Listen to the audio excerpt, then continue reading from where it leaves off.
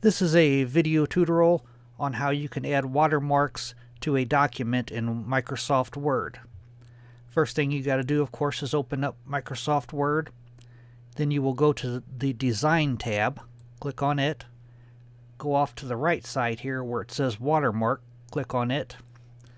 And now Word has a bunch of default watermarks that you can use. You could simply select one of these watermarks here, or you could create your own text watermark. Click on Custom Watermark. Click where it says Text Watermark. Where it's in the text field here is what you will type on what you want your watermark to read.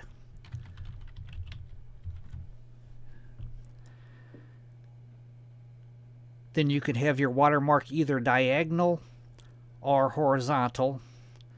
I'm going to click on horizontal. Normally you would leave the color to this gray here normally, but you can change it to any color. I'm going to change it to a darker color so that it shows up on this video. Click OK. And there's your text watermark. You can move this or enlarge it or do whatever you want with it by double clicking in the header area. Then click on your watermark. Now you could resize it.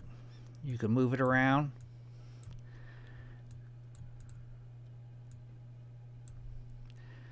Then to get back to where you were, you press Escape twice.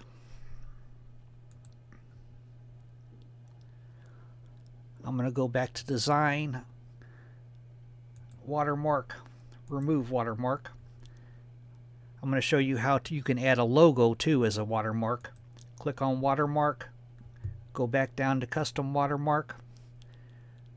Click on where it says Picture Watermark. Click on Select Picture. Then you'll click on File, from a file. And then find your image on your computer that you want to use. Click Insert. Click OK.